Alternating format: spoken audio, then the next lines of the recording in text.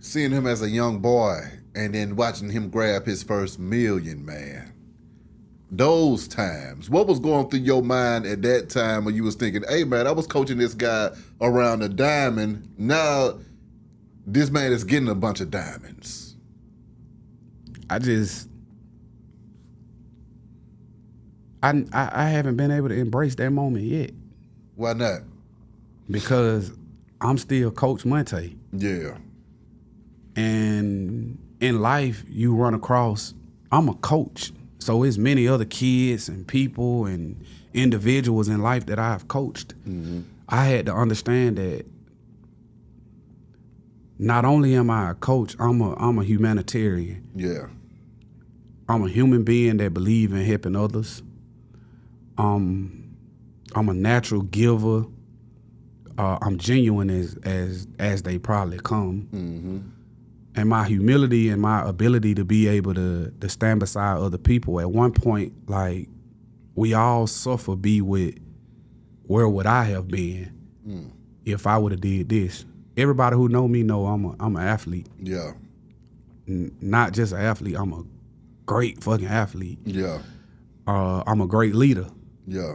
And anything that I indulge in my life, like, I do it at the top of the top. So when I was playing sports and, you know, everything I was doing in my life, I was the drum major at Matna High School for 3 years. Yeah.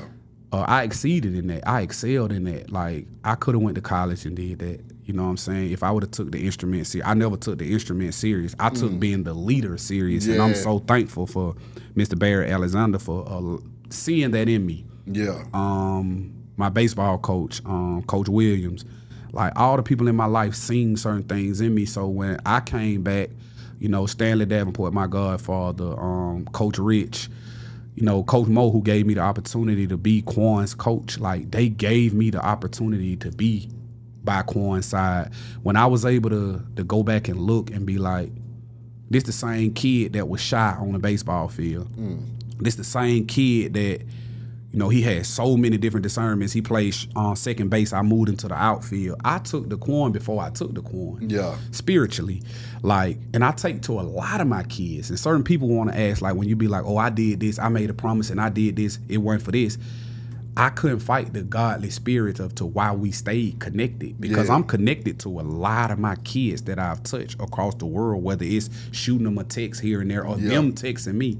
Quan had the same equal attachment to me that I had to him. Yeah. So you got to think, I attached myself to this kid and said, hey, man, you know, whatever you want to do in life, I'm with you. Yeah. He also had a discernment on him, even with, regardless of what people want to think, he had that same thing for me. Of course. Because it wouldn't have never worked. Yeah. Because I've coached 200-300 kids in high school. I coached high school ball. Yeah. You know what I'm saying? So I've ran across from my reign at Matnell High School, and then I ended at Langston Hughes High School. Like, I touched a lot of these kids, but these kids didn't have that same connection. They didn't want to keep it as much. You can only push a person so far. Yeah. I could reach out to B-High every day, but if B-High don't respond, it ain't equal. Come on. You understand what I'm saying? So, you know, when it was time for me to look at him achieving everything in his life, Quan would buy diamonds. He would buy the diamonds, like you said. He would buy his necklaces, and you know, this he is. You know what I'm saying? Yeah. He would buy this stuff and come to me, bro. Because I used to have that stuff back in the day. You can look at some of the pictures I post. He would wear my name, Monta. Like, he would wear my jewelry. So, you know, when he was able to buy his own stuff, man, let me tell you something, bro. It's nothing greater in this world to be somebody standing next to somebody you truly want to see win and not have no hate in your heart, not have no malice in your heart, not have no envy. Because I see a lot of niggas stand next to niggas and they be wishing they was in that spot. I never wished I was in his spot. I just wish that I could continue to be right here with him, achieving these goals with him, watching him win. And it didn't come with me saying, oh, I ain't winning, I ain't doing this and that. And I told his dad years ago, like, bro, be acting a certain type of way, bro. I ain't got no Rolexes, I ain't got this and that. But nigga, I'm still happy for you. It wasn't about me having this, and they went and bought me this Rolex. Yeah. You understand what I'm saying? Like, bro made sure I had certain things to accommodate my life, but a lot of people would feel like, oh, you fucking with Quan for this reason. I'm here to tell the world, Quan gave me opportunity. Yeah. Quan never gave me monetary things. Yeah. Monta work his ass off. Come on. Quan ain't never came to me and gave me a bag of money, bought me a car. He's never done none of that. I purchased my own home before he ever owned a home. Come on. You understand what I'm saying? And that's one of the things that allowed us to have that certain level of respect for each other. Because Quan respected people that didn't want anything from him. What I wanted from him was to see him win. Exactly. My job and what the business we obtained throughout this path, and I tell Corey this all the time, we deserved and we earned that. Facts. You understand what I'm saying? Yeah. So I just always wanted to continue to be that life coach to him as I am to many other people. And I was that person until his dying day. Serving as a buffer, Monta, for rich homie Quan. Talk about that job right there too. Because as a manager, there are other people that want to do what you did with Quan for their partners and with their friends, and they just want to see them win and succeed. But they also got to understand that, hey, man, you're going to have to be a buffer for this person as well. And you're not just the buffer for the Grammy Awards or the BET Awards. You're a buffer for this Negro down the street, this crazy fool over here. You see what I'm saying? Break that journey down to me. The hardest part of it. Ooh. That's the hardest part of this. DJ Smalls told me some years ago that I ain't gonna tell the whole story, but I'm gonna tell a little bit of it. He said, and this is where I want y'all to understand being that buffer comes in. DJ Smalls had reached out to me to do an interview with Quan. I went to Quan, I told him about it. Quan said he didn't want to do it. Right? Yeah. I had a relationship with this guy. I was trying to get one of Quan artists on his platform. Damn. So I told him, hold on, man. I'm working on it, which I was. We had signed with Motown at the time. We had another department that would handle PR. Yeah. I said, just give me a minute, bro. And I remember one day hitting him about the twins. We got the twins that's with us from Canada, AO, Chase and Nove. Yeah. I'm trying to break them low key. I never went to these dudes and said, I'm going to do this or do that. But Quan coming to me like, bro, we got to get twin and woo-woo. But I took it to him. And when we did the interview, I could just remember him coming back and he said, I texted him on what's the name one day, Be High, and I said, damn, bro, you ain't have to cap me down. And he put, I learned from the best. And I was like, what the hell? I snapped. I said, what the hell that mean? I ain't shit never capped by me, bro. Like, I ain't never did no capping ever. And it went there, and I commend this guy so much. You got to. Because he texted me when it went, I went left. Yeah, I know you did. And he texted me and he said, let's get on the phone. I called him. I was making a left turn to go through these little dark roads to go home. We got on the phone and long story short, basically what he told me was, I made that comment because I DM'd Quan and Quan said, shit, when you need it done. And I was like, damn, nigga threw me all the way under the bus. He had told me he didn't want to do it. And we talked, and we had to air out a lot of shit. And in the process of us airing it out, I told him when you did do the interview with Quan, I took it to the label.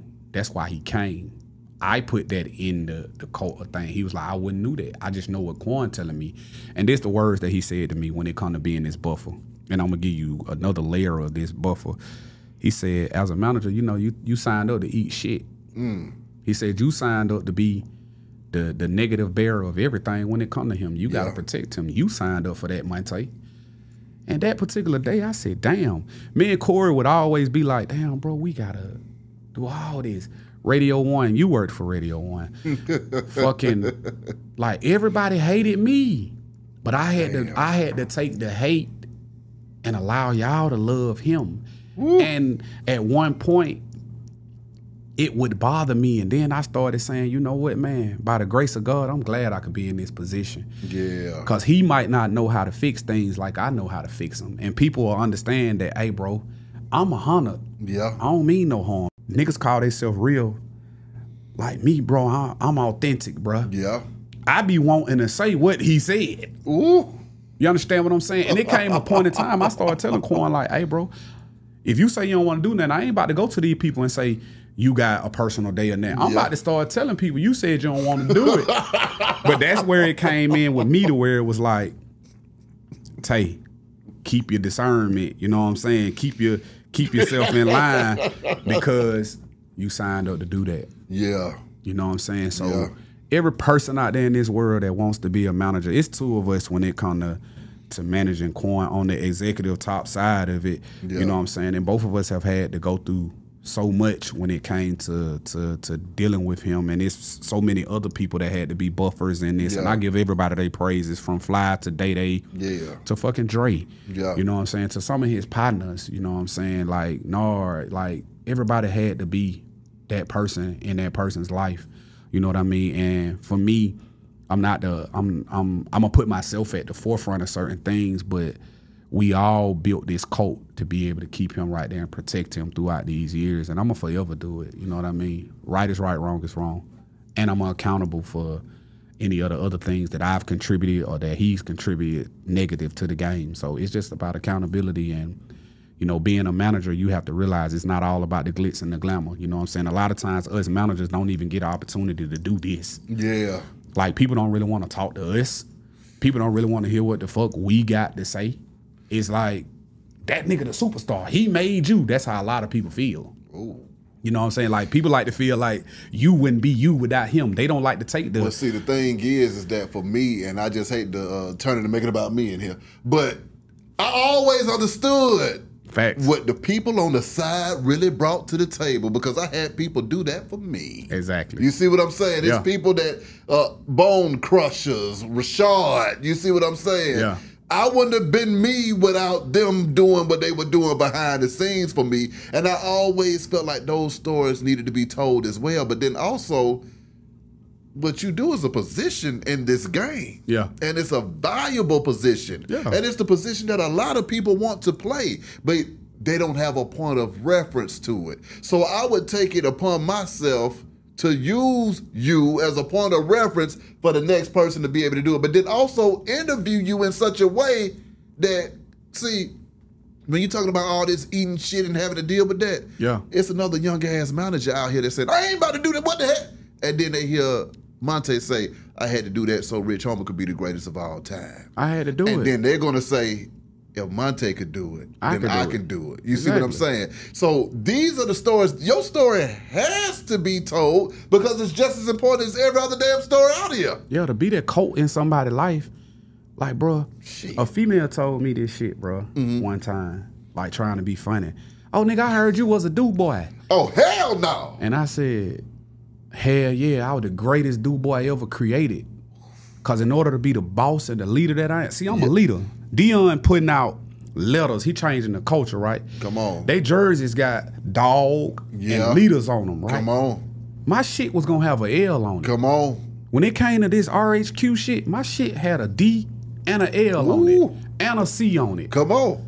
I mastered everything when it came. I knew how to DJ. I knew how to be the hype man. I knew how to be the manager. I knew how to be the road manager. I knew how to be the executive. I'ma hold his bag when he needed me to hold his bag. I'ma count the motherfucking money. I'ma snap on the motherfucking promoter if he needed to be snapped on. Come on. You get what I'm saying? To wear a hat, you understand what I'm saying? This a fitted hat. Come on. This fit my head. That's right. My size was crowned. It ain't adjustable. Come on. You understand what I'm saying? So when I adjusted and I said, I'm going to put my hat on and I'm going to be this executive, I had already wore every other size, guys. Yeah. You understand what I'm saying? Be high. Yeah. So for everybody out there that's feeling like they just want to, when I was standing on stage with Quan, it wasn't because I wanted to do that. It was because he wanted me there. Because he was still in his shy moments and phases. And there's so many people like to look at our story and say, oh, you rode a coattail of this. No, I ain't have to ride no coattail. I had a motherfucker who wanted me there with him. But no, even when anybody that's saying that type of stuff is just an idiot. Yeah, it's idiot. There's some idiotic bullshit. You took the word out my mouth. I was finna say idiocity is realistic, but sometimes you have to address these things when you're trying to teach. Yeah. You understand what I'm saying? Yeah. So when I hear that stuff, I'm like, yeah, you a fool. You don't even know what you're talking about. Yeah. But for me to get out here in the world down. and break this shit down to you and get you to really understand what you may have to go through at a certain point in your life, hey, partner, you can call it what you want to. Yeah. At the end of the day, my salary and my lifestyle upheld me being an executive. That was never your life. See, I'm so humble. When you see me in my old ass truck or when you see me around, you left to feel like, oh, Quan was shining on his people. Quan wasn't shining on his people. Come on. His people was paid. Exactly. The two niggas at the top of this shit, we was paid. His brother, which was his road manager, he got paid. Yeah. What you choose to do with your life and how you choose to foreshadow your life and what you choose to do in your life is what you choose. Quan used to tell me all the time, bro, you too humble. You understand what I'm saying? And that's one thing I think he wanted from me. He's like, bro, pop your shit, bro, pop your shit. No, bro, I live in a world where it go back to what I said before. I live in a world where I understand, and I overstand that humility brought me a long way. Yeah. I don't have to use material possessions or none of these things to make a person feel like they're less than me. Exactly. Because what they doing in the world now today, everything ain't authentic. My role is authentic. Yep. Yours may not be. It don't make me no better than you. Come on. But I put in the work to go get the authentic shit. I didn't go pay $100 for this. I put the work in to do this, and I'm not gonna make myself feel like I'm more elite. So, man, you know, it just sometimes you gotta be able to withstand perseverance, man. Y'all niggas gotta be able to stand up in the paint. It's just like that young football player that feel like he couldn't make it, and you feel like, oh, he better than me. He's no better than you. Right. Your muscles can grow to that same size as his if you go put the work in. You got to put in that work. You know what I'm saying? I'm smaller than a lot of linemen in college, but I probably can lift the same amount of weight that they can lift because I put that work in. Come on. You know what I'm saying? So when you gonna hear all that, oh, da-da-da, and then a lot of people scared of what somebody think about them. I ain't never been afraid of what nobody think about me. Feel how you want to feel. Think what you want to think. I'm the person that got to wear this on the inside. I know who I am. Exactly. And for the world, you got to know who you are.